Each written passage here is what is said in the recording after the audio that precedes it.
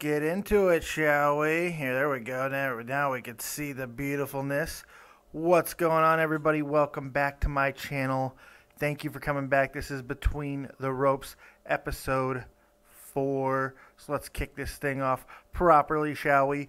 Ladies and gentlemen, boys and girls, children of all ages, tonight, the Dead on Dave Productions proudly brings to you its wrestling Smack Talk champion of the world, Dead on Dave.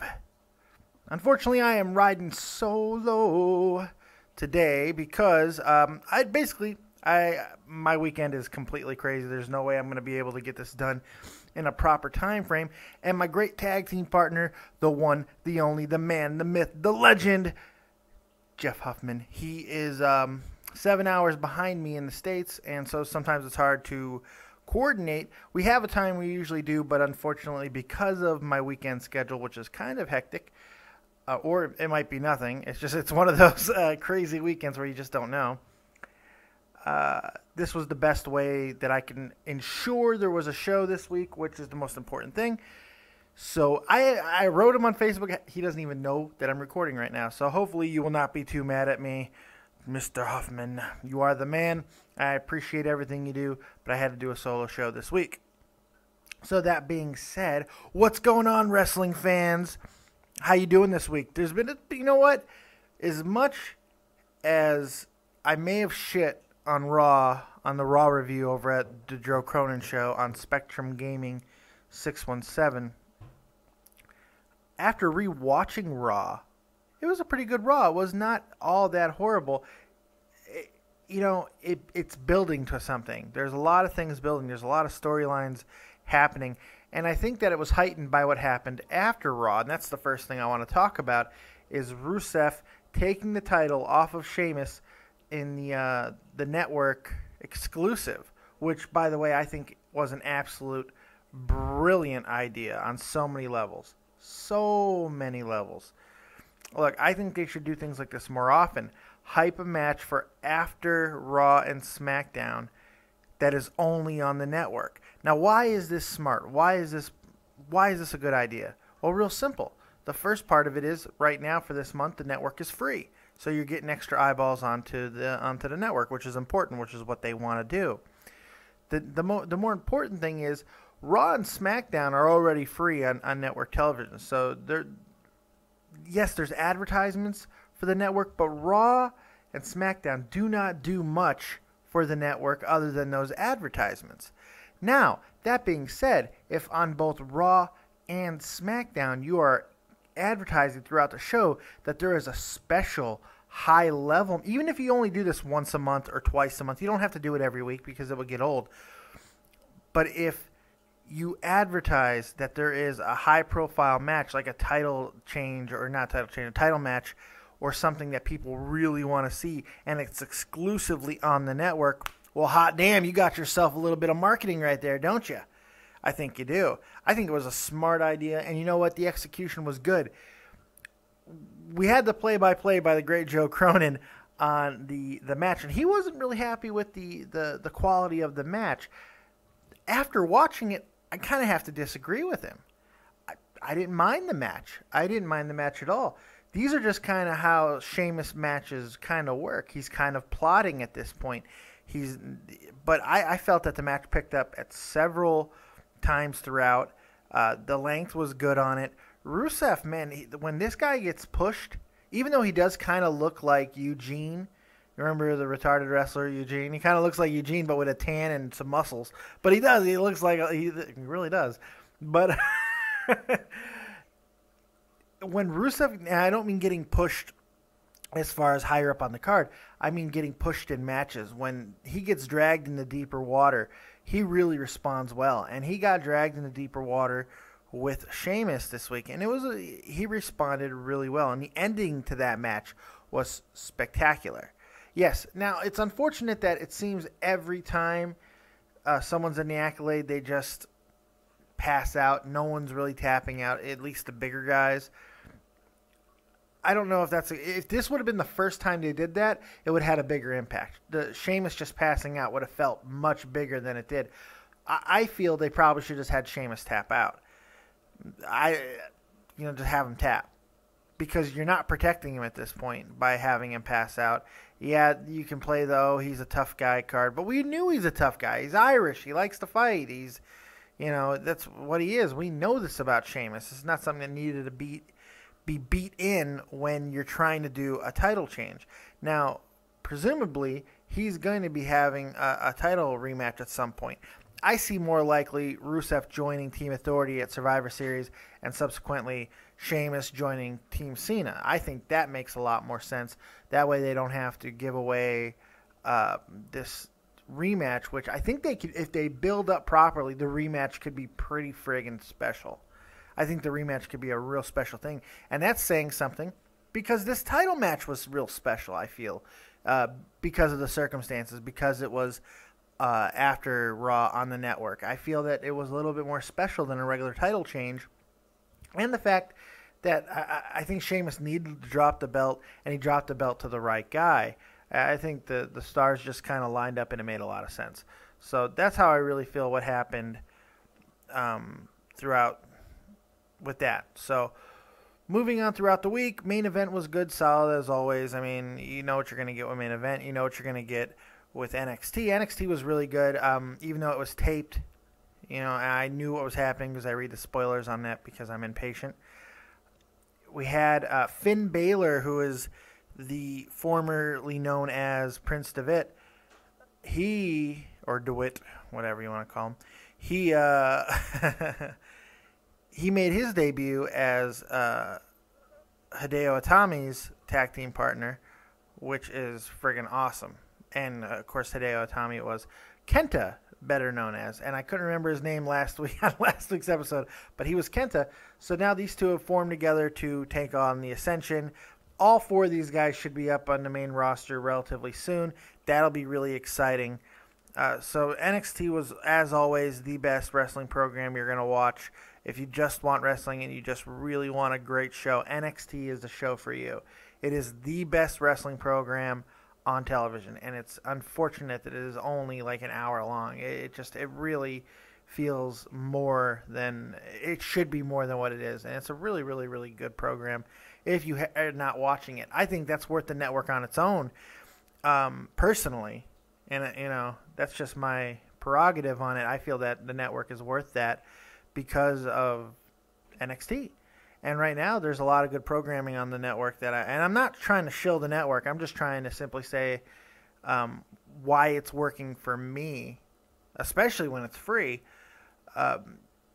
Countdown is one of my favorite friggin' shows. I love watching Countdown. I love the Monday Night Wars. Even though I got to say, and since I'm kind of going through the week, and this was last week, I believe, anyway, but it doesn't matter. The Rock's episode, God, that felt so pandering. It just didn't feel like it accomplished much.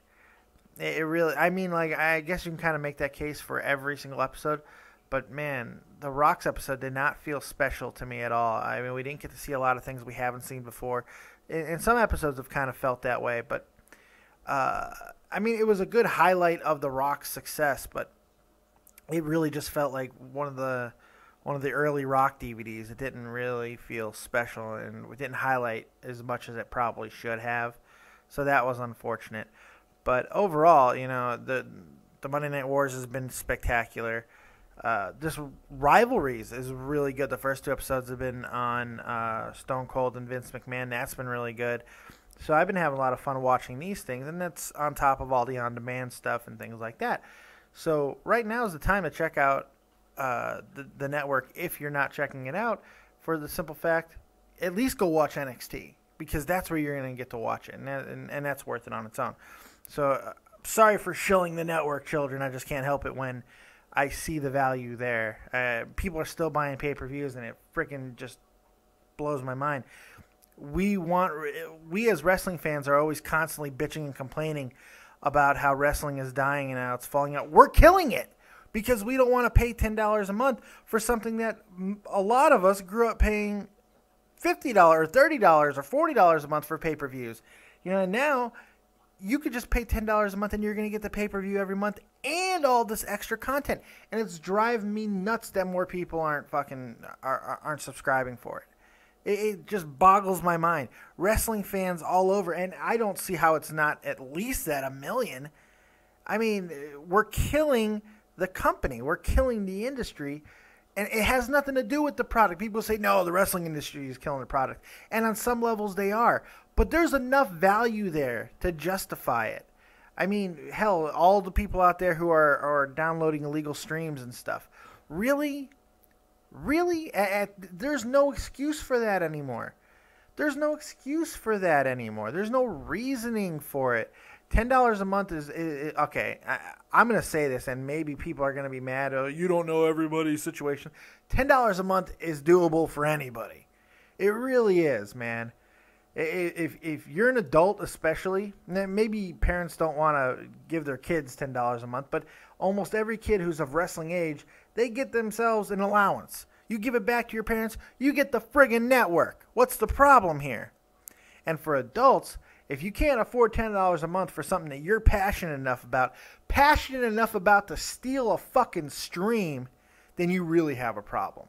Then you need to analyze your priorities in life and see exactly what you're spending your money on. Because, you know, I'm not trying to run you down for being cheap or anything like that. I'm trying to run you down for not doing what should be done, and that's supporting the industry. Because if you're watching my show especially, then you're really fucking into wrestling. Then you love wrestling the way I do. And if you do, and you're not a network subscriber, well, fuck you then, okay? Fuck you then, because it pisses me off. Now, I've been wanting to rant like that on the network for a long time. Because, goddamn it, I love this industry, and I always have, and I always will. It's a lot of fun. It's provided me entertainment. It's unfortunate my daughter does not get into it as much as I'd like her to. I'm hoping as she gets older, she'll watch more wrestling with me. Right now, she doesn't. She likes ponies and Barbies and bubble farts and stuff. I don't know. She's 9. What looms? She likes to make little plastic bracelets and shit. I mean, that's great. All right, let's go watch somebody suplex somebody off a fucking cage. Oh, okay. All right, so anyway. All of that leads us to SmackDown, which is the crux of this show, because that is what we do on the show. We review Friday Night SmackDown every single week. That's what we do here, and that's what I'm going to do now. So since I've gotten through my rant on the rest of the week, on the week that wasn't wrestling, which I, once again, will say I feel is pretty good, we can get into Friday Night SmackDown, where we got not one, but 2 steel cage matches. And I feel SmackDown was pretty friggin' strong this week overall. It was a pretty damn good, pretty good show. So let's start with the first cage match that kicked off the show, and that was for the tag team titles, the Usos and Golden Stardust. Now, I have previously stated that I am tired of the Usos and Golden Stardust. I've said this on multiple occasions. We've seen these matches before. They've done it. We've been there. It's happened. I'm an idiot because, my God, these two teams had a hell of a cage match. It was a great cage match. It really was. It felt bigger. My only critique of it is it's in a fucking cage. Why are they making tags? Why is there a legal man? I don't understand that. Have all 4 go in the ring. I understand it's for television. It's for pacing. I get that. But in reality, it's fucking stupid. It makes no sense at all. We know there are no rules in cages. There's no disqualifications. There's no nothing. So even if they're forcing you to go to make tags, you can just fucking ignore it because it's a cage. You're not getting disqualified. Fuck. Drives me crazy. But other than that, that's just a small critique. Other than that, it was a great match. It really was. The Golden Stardust, man, they are convincing me that these guys are one hell of a tag team and should be together for a long time and continue to have a long, sustained run. I'm hoping that the Ascension comes up. Yeah, I am an Ascension guy, by the way, because this tag team is impressive. If you haven't watched them down on NXT, I would highly recommend checking them out because they're a very good tag team. I'd really like to see a program with them. And, you know, the Usos could stick around. I'm not as anti-Uso as I may have been a week or 2 ago. The Usos are not going anywhere. I don't see them splitting up. So let's see where this goes. Let's have a couple more multiple tag team title defenses, like 3 or 4 tag teams at once. Those are always fun. Los Matadores is in there now. They pinned Golden Stardust on Raw. So we have all this stuff going on where the tag team division is getting a little bit more exposure. And when you have a great match like we did on SmackDown for the titles, that just really puts a lot of emphasis on the importance of the tag team titles. So I think it was a very successful match. It was a lot of fun. It was entertaining. And it felt a little more brutal, too. There were some good spots where, man, I have to give props to Goldust yet again because he puts himself in position. God, the guy really knows how to work a ring.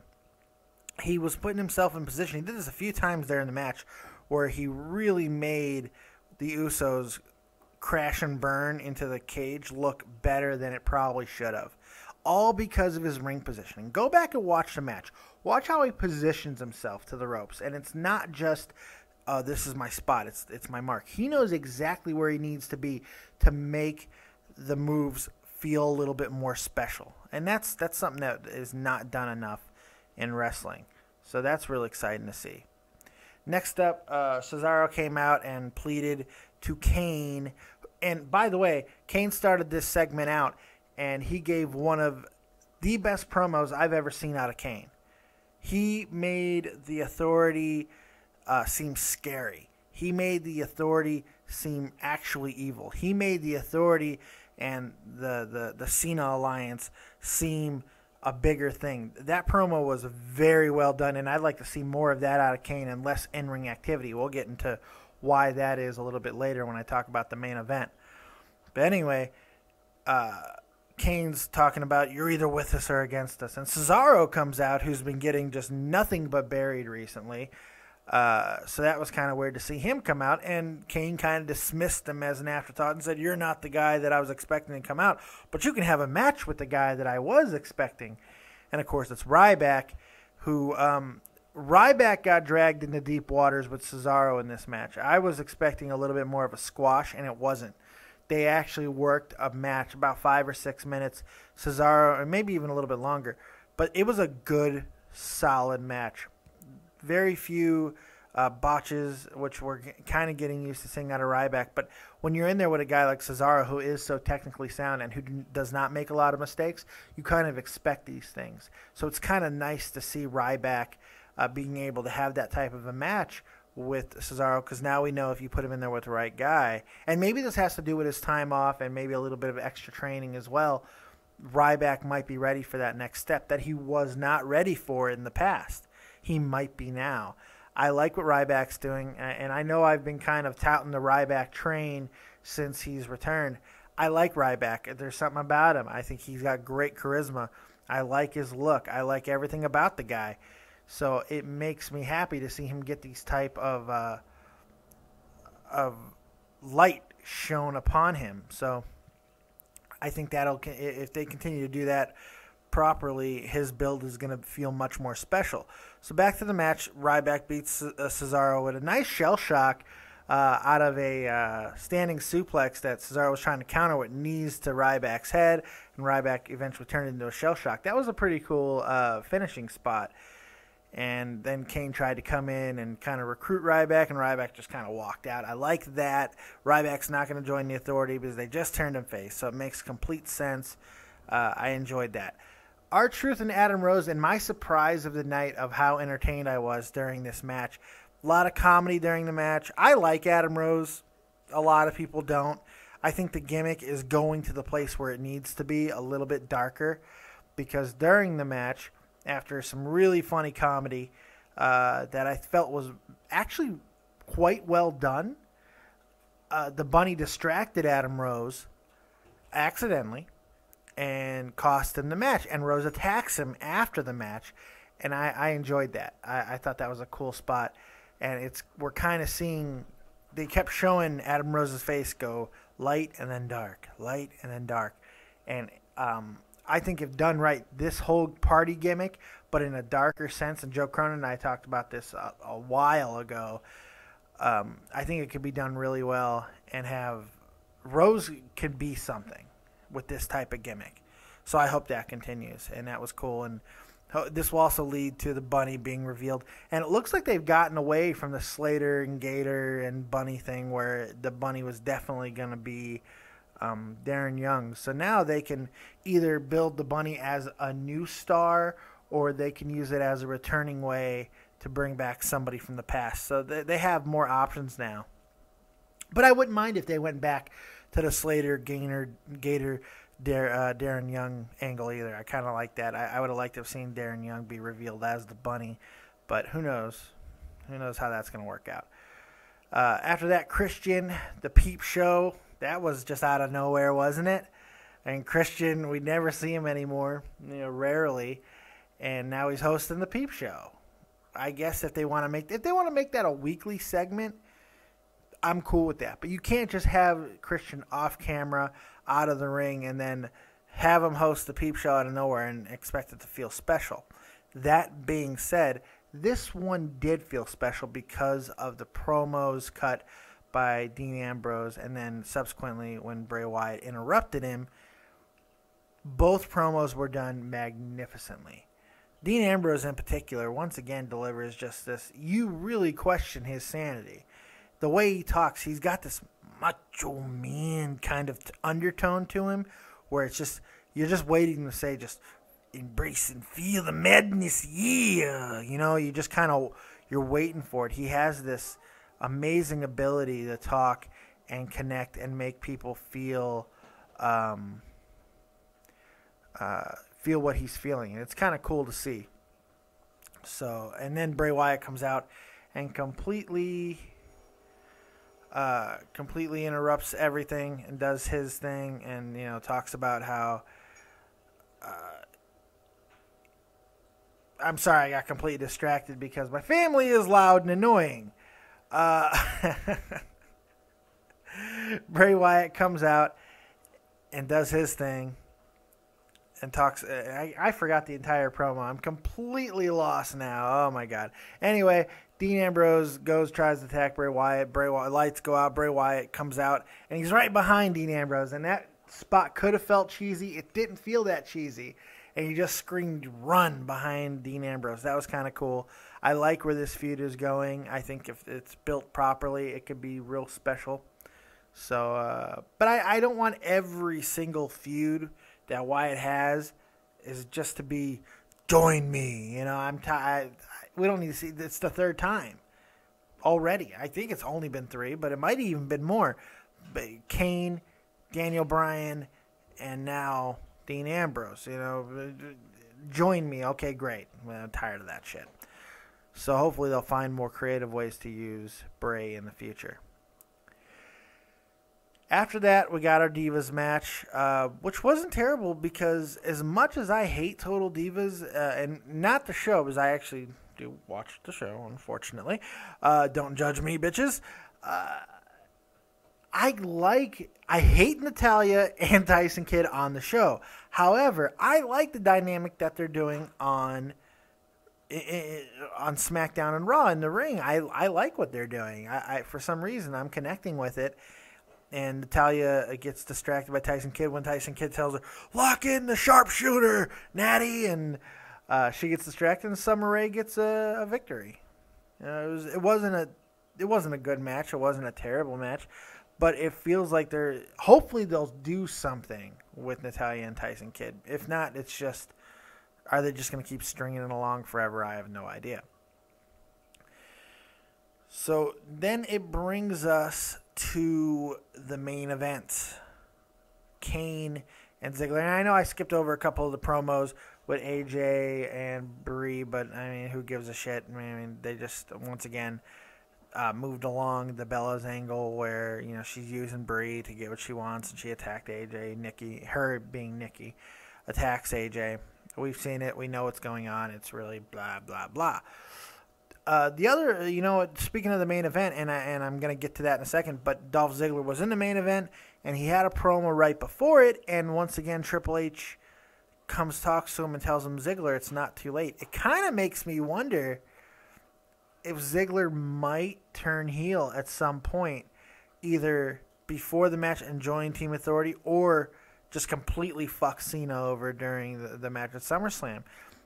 They're leaving that inkling of doubt, and that's kind of what I've been talking about, how I like what they're doing as far as building these angles, where it's not completely cut and dry what's going to happen. They're leaving, if you really look at what's happening, they're leaving possibilities of change, and I like that. They're leaving a little bit of open-endedness, and that's kind of fun. So getting into the main event, Kane, Dolph Ziggler. We've seen this match a bunch now, and this is in the steel cage, second cage match of the night. Probably should have felt more special, but because the first cage match was for the tag team titles, and simply Kane just can't do what he used to do. Ziggler had to do everything in this match, it seemed, and Kane just kind of plodded along and doing his thing. Ziggler was hanging himself on the friggin' door at the end and taking major bumps onto the cage. He was doing everything. Ziggler really worked his ass off to make this match watchable, and it was decent. It was not spectacular. I felt their second match that they had in this series, where it was just a regular match, I felt that was the best of the series so far. However, it was a good match. It was a good main event, and it once again, just Ziggler, you just don't know what he's going to do. Because he gets to win the way he did, because, Kane is seething, there's going to be more punishment. And I figure at some point before Survivor Series, Ziggler's going to drop the title. I thought it was going to be to Rollins on Raw, but Randy saved him. I still feel that title change is going to happen. And that's kind of what's either going to completely solidify him with Cena or make him turn on Cena and join the Authority.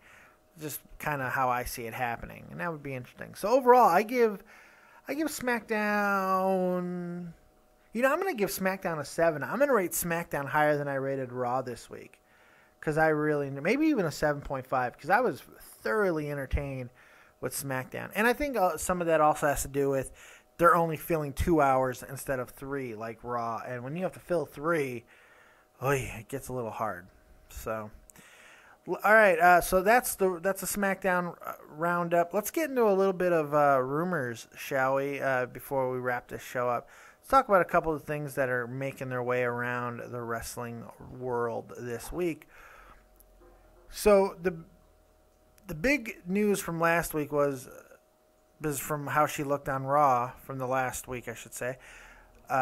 Stephanie might be pregnant, and if she is, the whole reason why Vince showed up and announced this angle of the Authority losing power is to write her off the story while she's pregnant, which is fine.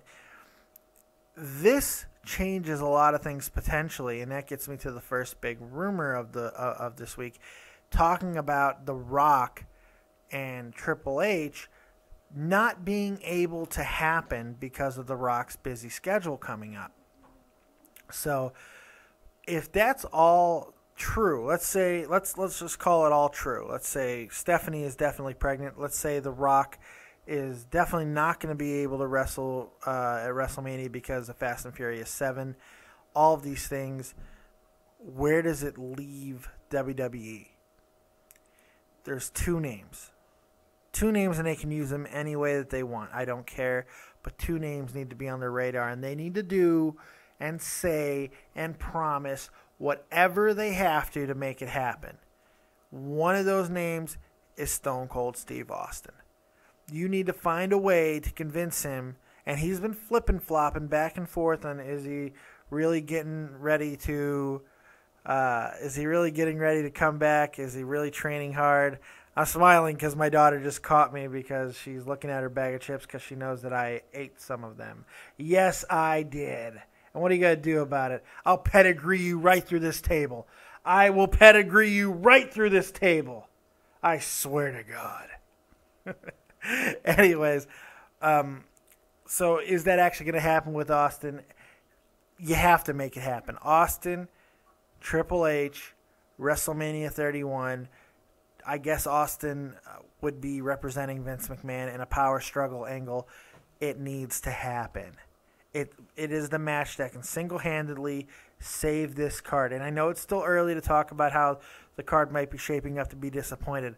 I'm simply looking at the talent, or in this case, lack of big major stars that are going to be available. And there is quite a big lack of major stars that are going to be available for it. So this match needs to happen. Absolutely must happen. The other name and might even be more important, not just for WrestleMania, but for the future, and I know that everybody's probably sick and tired of it, is now is the time. Get CM Punk back in the ring. It's almost been a year. Royal Rumble will mark a year since he's been gone. Let's figure this out. He's healthy. He's in a good mindset. Do what you got to do to make this happen, WWE. Get him back in there. And I'm going to say even something more bold. Fuck all the other shit. Fuck everything else that was supposed to happen with Cena and Russev, whatever. Cena, CM Punk, WrestleMania 31. That's the match that needs to happen.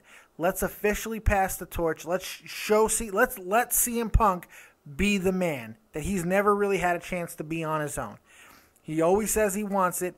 This is how it needs to happen. Maybe even Cena, Punk, Lesnar triple threat. If you need to have Lesnar in a match. I know a lot of people feel that Lesnar needs to drop a belt to a younger guy to give somebody the rub. Let's just drop the belt to Punk and let Punk carry the roster. And then we could talk about a Cena heel turn or whatever else we want to talk about. That's never going to happen. We can at least entertain the possibility. But bringing Punk back in the picture, doing what you need to do to get Punk back into the scene is best for business for WrestleMania 31. So all of these things that have been talked about with stars that may or may not be at WrestleMania 31 changes so many things. And this storyline of the Authority power struggle that could be coming up, because I see them losing at Survivor Series. You know, there's a bunch of things that are going around, and this makes the most sense to me. Could I be wrong?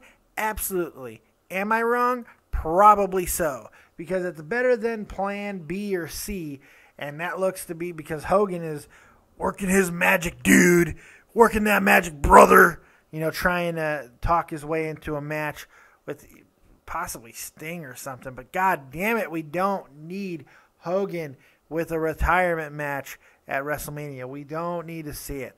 Do not need to see it. And you know what? If they get desperate because of the lack of major stars, if there's no Rock, if there's no Batista, and it certainly looks like there's not going to be a Daniel Bryan, if something cracks with the Lesnar thing, there are so many possibilities. If all of these guys are not available, Hulk Hogan might look real enticing, and that should scare you because we don't need to see it. We don't need to see it. Roman Reigns, here's another rumor. I'm kind of rambling at this point, but here's another rumor. Roman Reigns taking acting lessons. Fuck, thank God. Who was the genius who fucking made this happen? Give that guy a raise, because my God, that needed to happen. Jesus, man, Reigns sucks. They have built him so weakly during the time he's been out. His promos, his interviews they've been doing have made him look like such a big, flabbity fucking vagina. It makes me sick. They could have used this time to... Look, if you're going to build him like a big, flappity pussy, just keep him off camera and have him make a surprise return as a fucking monster. Don't fucking do this bullshit where he's like talking all soft and fucking sweet and being himself and not, you know, I hate that because his regular personality has not shown. He's not a Rock. He's not a Shawn Michaels. He's not a Triple H. He's not a Ric Flair where you could just be yourself and turn up the volume. It doesn't look like he's one of those guys. So my God, please build Roman Reigns stronger, because if you don't, that's going to be another star that'll be absent.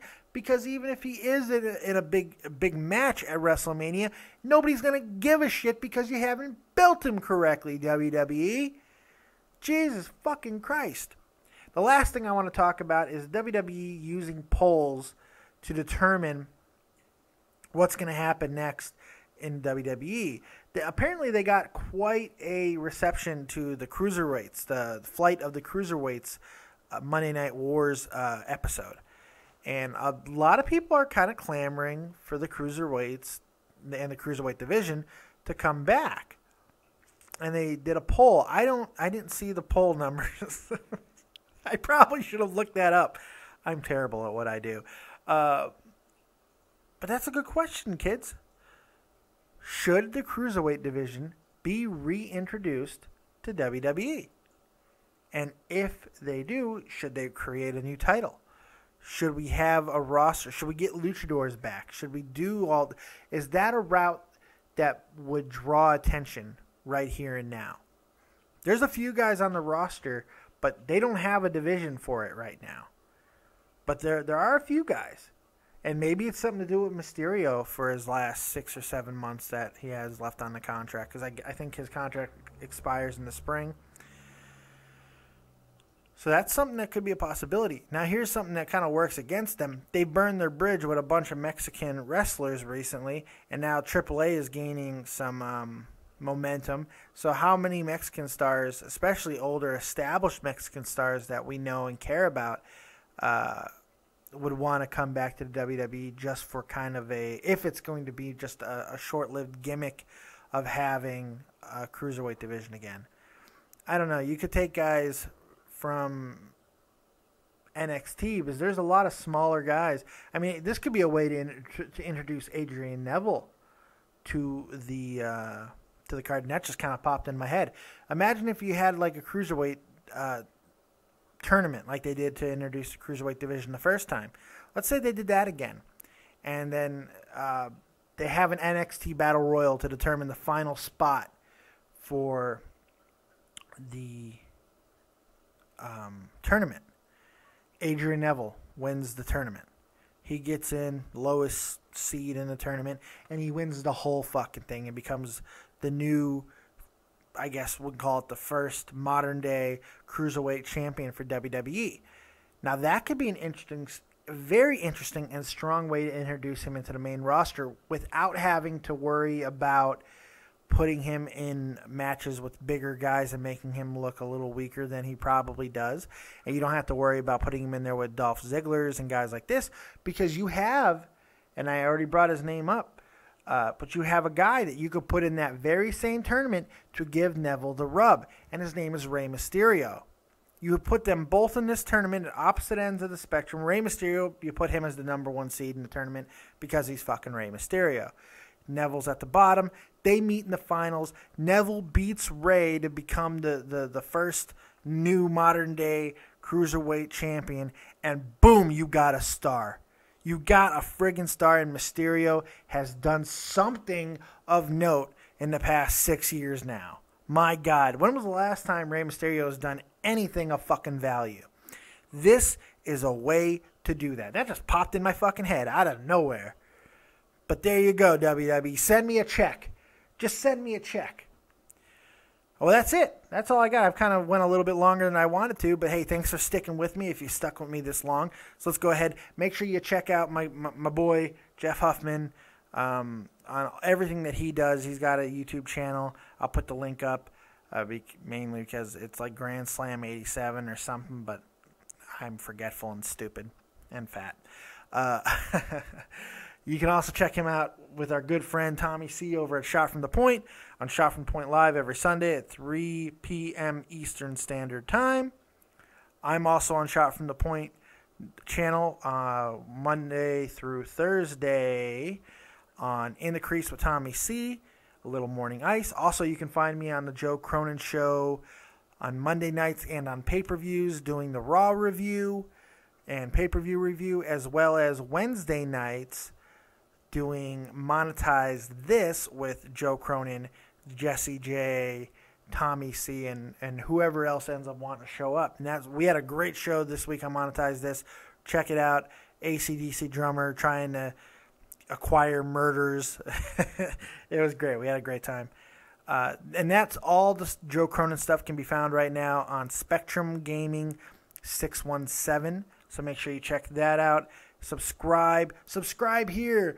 Like, share. Let's build something here, guys, because we got something special. I love you. You love me. We are one big family, baby. I'm sorry.